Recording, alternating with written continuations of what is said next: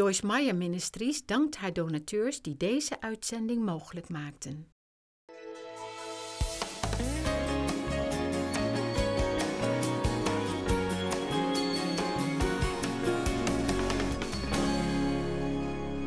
It's time to be strong. One of the ways you can be strong is by not thinking about your problems all the time. And not talking about your problems all the time. Think about it, talk about it, think about it, talk about it, think about it, think about it, think about it, talk about it, think about it, talk about it, talk about it, talk about it, think about it, think about it, talk about it, talk about it. I mean, really, does it ever do any good? Never does any good. Now, obviously, we need to do what we need to do. Let's look at Ephesians 6, 12, and 13. And it's certainly not wrong to share what you're going through with somebody and ask them to pray for you or to get a little encouragement from them. But to be honest, when you have issues in your life and you've done all that you can do, the best thing you can do is just get your mind off of it by doing something else and let God do what only God can do. Here comes a good one for you, rolling up out of my spirit. It's okay for you to enjoy life while you have a problem. Come on, I'm giving you permission to enjoy your life. While you have a child that's still acting crazy, you can pray for him and still enjoy your life. While your marriage is not maybe all that you would like it to be, you can pray. You can do what God asked you to do. You can cast the rest of it on him, and you can still enjoy your life. Amen. See, we make our minds up, well, I just cannot enjoy my life till I don't have this problem anymore. Well, newsflash. If you don't learn how to enjoy life while you have problems, you're likely to never get to enjoy life very much.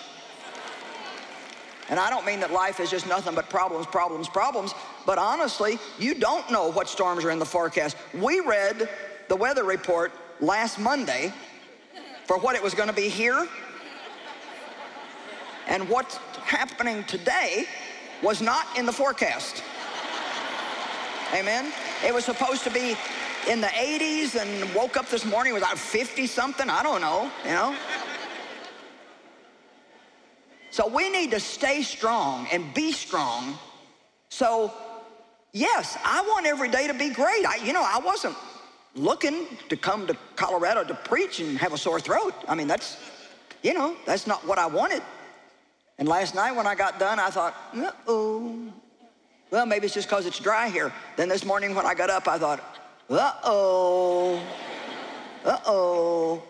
But you know what? I pray. I do what I can do. I got some cough drops. I took some vitamin C. I showed up, and the rest is up to God. Amen?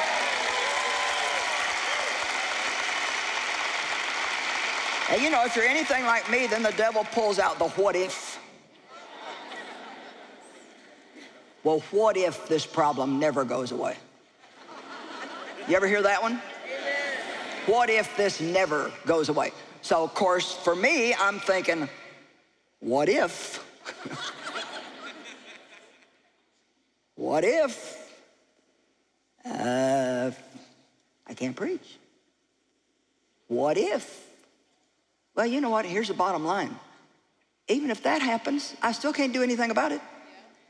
So I'm still gonna, whether I preach or I don't preach, I'm gonna do it from rest. I'm gonna rest in God.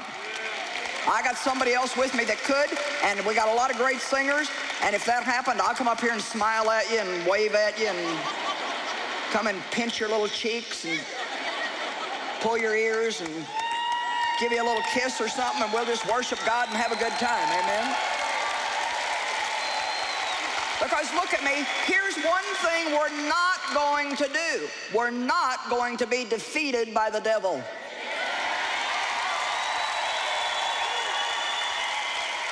Yes.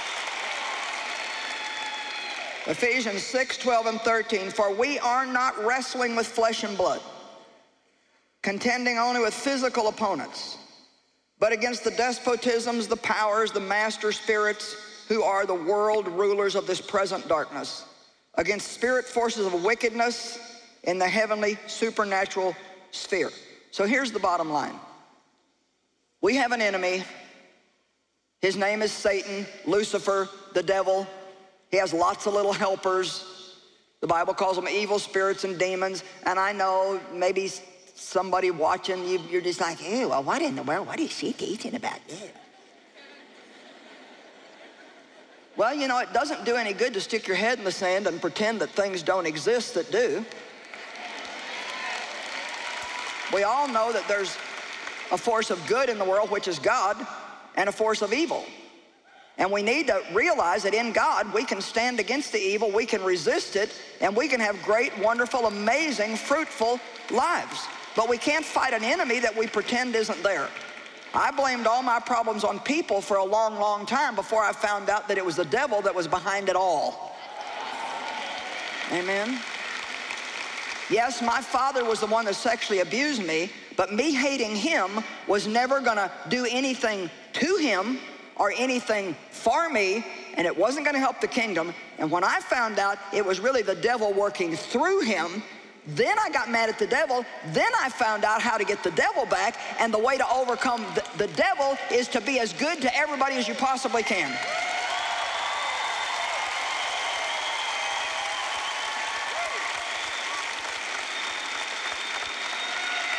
That is the true secret of being a child of God. You don't fight evil with evil. You don't return insult for insult and injury for injury. We forgive, we stay happy, we let God take care of things, and we pray that people will change. But if they don't, they're still in God's hands. If somebody hurt you 10 years ago, don't let them keep hurting you today. Did you hear me? If somebody hurt you 5 years ago, don't let them keep hurting you today. You release it to God today, and you make a decision to enjoy your life. I didn't get a very good start in life, but I can tell you it doesn't make so much difference how you start. What is important is how you finish. And I've decided to fight the good fight of faith, finish my race, and I hope I take a bunch of folks with me. Verse 13, therefore put on God's complete armor, that you might be able to resist and stand. Everybody say stand. Your ground on the evil day of danger, and having done all the crisis demands, you are to stand firmly in your place. God says that his truth will protect us, that knowing who we are in Christ will protect us. When you get a problem, don't say, well, God, don't you love me? That's the time to open your mouth and say, God, I know that you love me. Did you hear me? I said, when you get a problem, when a crisis comes, when something happens that makes no sense and you do not understand, don't say, well, God, don't you love me?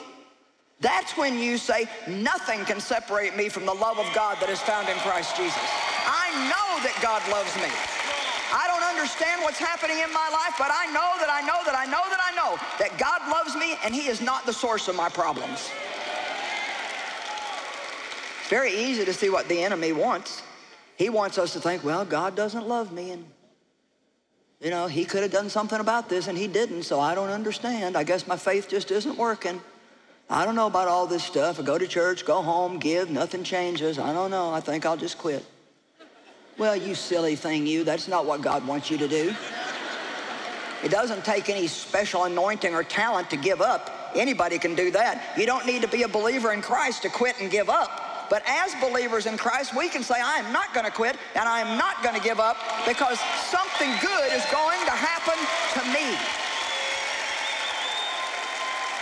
It's pretty easy to get into agreement with what I'm saying here. But see, I want to make sure that you can do this when you get home and there is no pretty music and cheerleader from the platform. When you're all by yourself and the devil's trying to beat your brains out, and you've got your problem that you've had for so long, you feel like if you have it one more day, you cannot stand it. That's when you, and only you are the only one that can make this decision for you. And when you make the decision to stand strong in God, it not only affects you, but it goes down your bloodline and affects all your children and grandchildren, and it affects all the other people around you.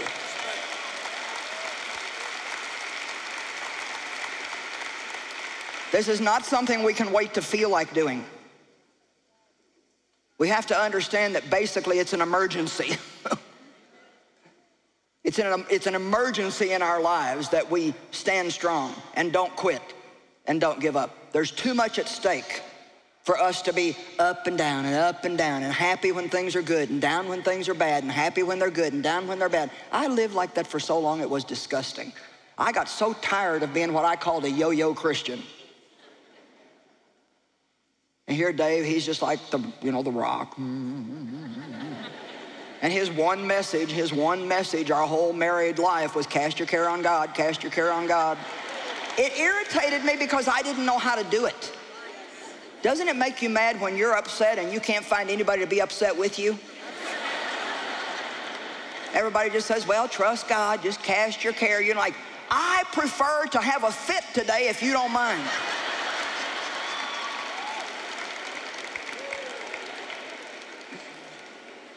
So that's all right. Fall down if you must, but go back to sitting. Get back up and keep running your race with God. Amen.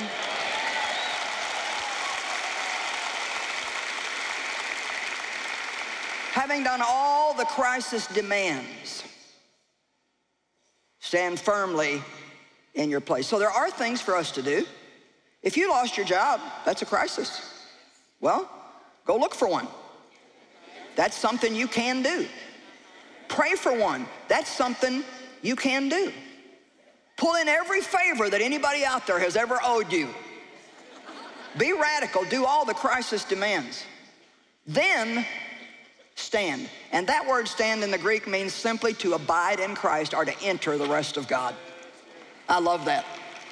To abide in Christ. Okay, it's like, I'm looking, God, you've got to give me favor. I showed up this morning, God, you got to make the voice work. I can do what I can do, but I can't do what only God can do. And this is what frustrates us to no end when we start trying to be Holy Ghost Jr. How many of you are in a relationship with somebody that just really desperately needs to change? You're not sure. You don't know what's coming next. One lady down here is with it. She's like,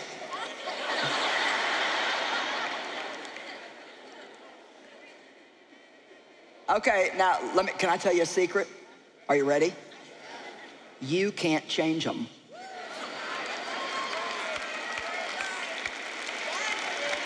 Won't work. I don't care how much you preach, how many underlined Joyce Meyer books you leave open on the table. I mean, you can make sure my television's program is on every time they're in the room. And yeah, I mean, God might decide to use that, but the whole thing is if God doesn't decide to use it, nothing is going to work because it's got to be God and not us.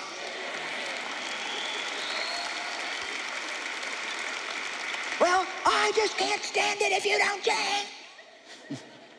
Yes, you can.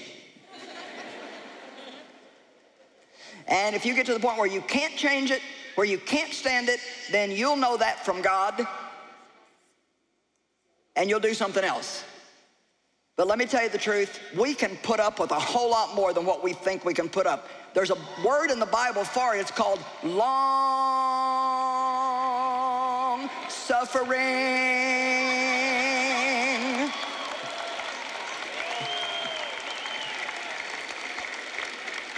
And now look at me, when you're suffering, the more you can laugh, not at your problem, but the happier you can be, the more joy you can have in the rest of your life, the easier it is for you to deal with the problem. That's why, hey man, let's have a good time here this weekend.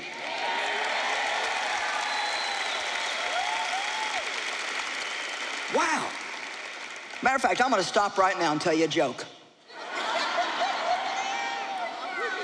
I'm just going to be goofy and just tell you a joke. There were two old people laying in bed, like really old. And they were each on their own side of the bed. And the lady said to the man, she said, I remember when you used to hold my hand at night. So, little sigh, here comes this little crinkly hand across the bed. Takes her hand. Laid there for a minute. Like most women, wasn't satisfied with that, wanted more. So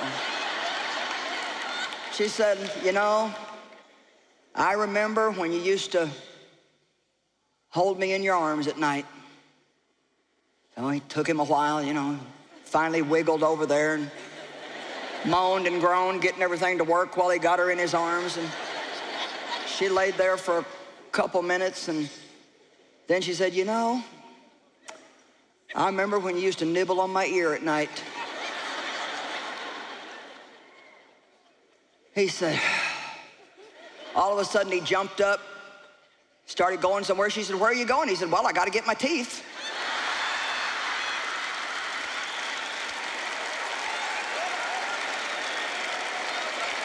Come on, it's good to laugh in the house of God. Amen? Woo!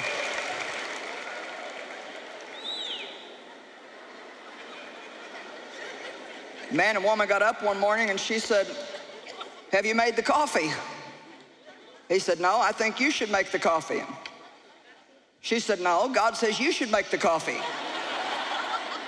And he said, where in the Bible does it say that I should make the coffee? And she said, Hebrews.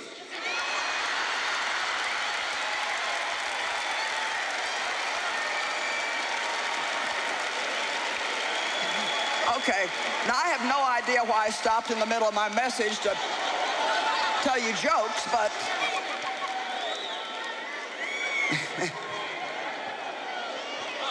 I mean, you know, whatever works. See, my point is you still have your problem, but you had a good laugh. It kind of aired everything out. You feel took away a little bit of the stress and a little bit of the pressure. Stop thinking that you cannot enjoy your life until all of your problems are over with. A strong Christian who's standing in Christ and walking in God can enjoy their life because it's the will of God for them to enjoy it. And that doesn't mean you're living on vacation, but it means that you're living in the rest of God. You can enjoy life because you can look at this person that needs to change and say, you know what? I can't change you. God can. I believe he wants me to stay committed. So here's the thing. I hope he changes you, but even if he doesn't, I'm going to be happy anyway.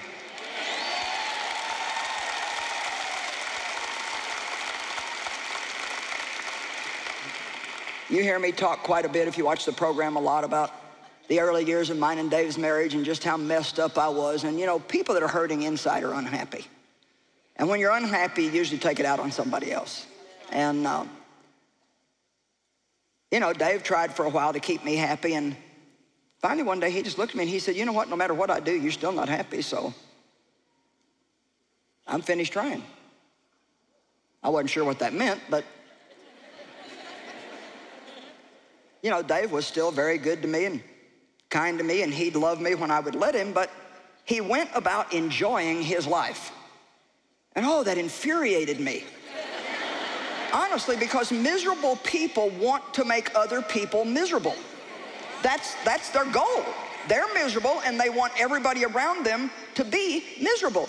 And you're doing the total wrong thing if you play into that. What you need to do is give them an example, a quiet, loving example of what life can be like with Christ. And you know what finally really turned me around?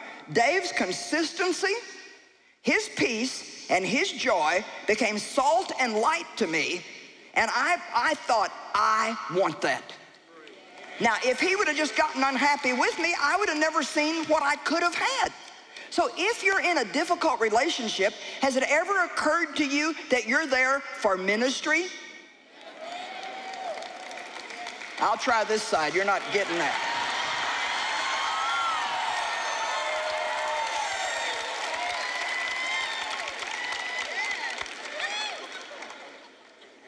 I mean, seriously. If you're in a difficult relationship, if you're at a difficult job where you're the only believer, well, God, I'm the only believer. You got to get me out of here. Really? I thought you were the one that prayed for God to use you.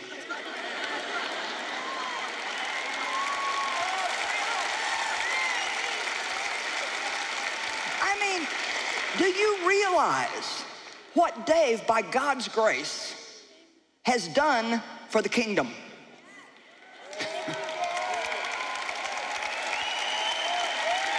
My gosh. I believe I was called from my mother's womb. My father started sexually abusing me when I was just a tiny little girl. My mother didn't do anything about it because she was afraid of him. My parents named me Pauline Joyce Meyer, which means little preacher with a joyful spirit.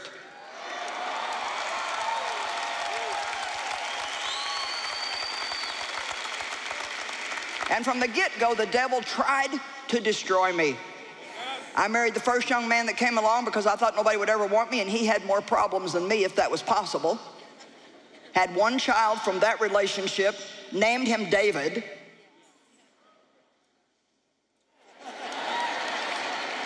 Met Dave when he was 9 months old. Dave was a strong, spirit-filled believer, praying for a wife, dating 3 girls. He believed faith without works was dead.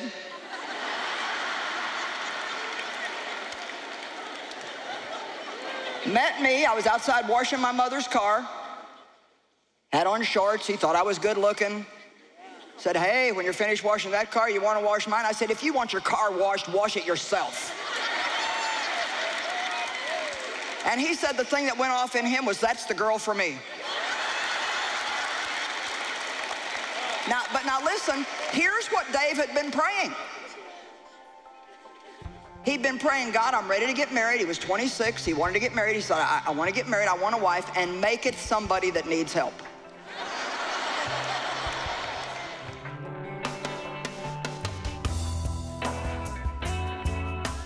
Well, I just encourage you to remember that you can stand strong in difficult times the same as you do in good times. We may not feel the same, but we don't have to let our feelings control us.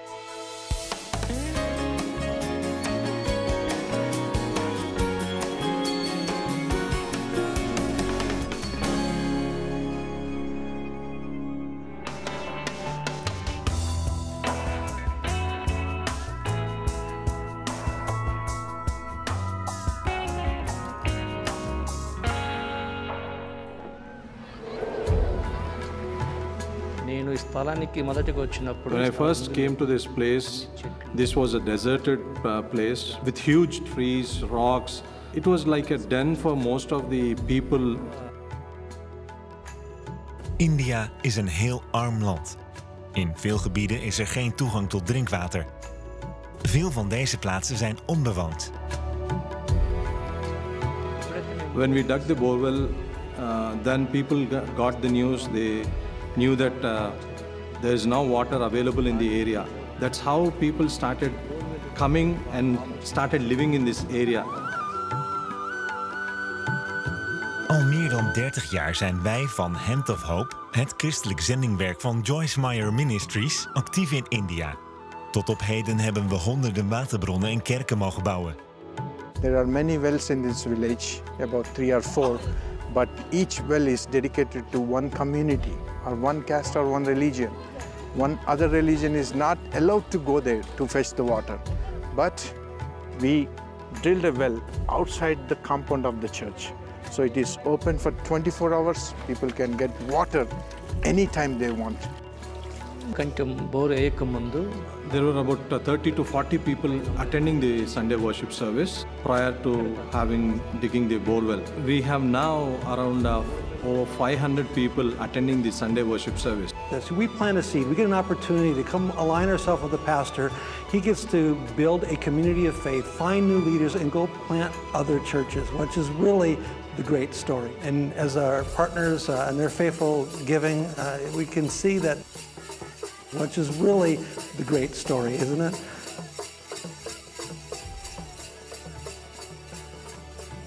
It is such a privilege to be with you on this day. On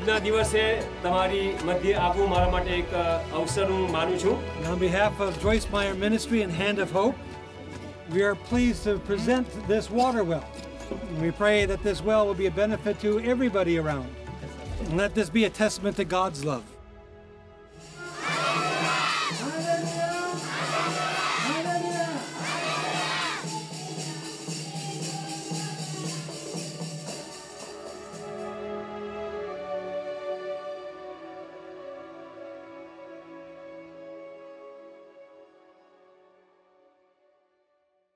Well, we're all getting older every day, but you know what? Age is just a number.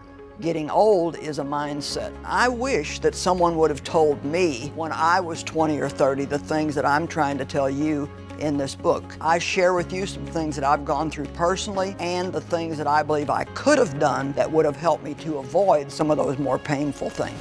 Let me help you age without getting old. Besluit om bewust te genieten van je leeftijd en ontdek wat je vandaag kunt doen om je morgen jong te voelen. Bestel dit boek door te bellen met 026 20 22 100 of online via joyce-meyer.nl/shop. Hoe zit het met een dagelijkse inspiratie? Inspirerende gedachten levert de dagelijkse overdenking van Joyce per e-mail. Meld je gratis aan.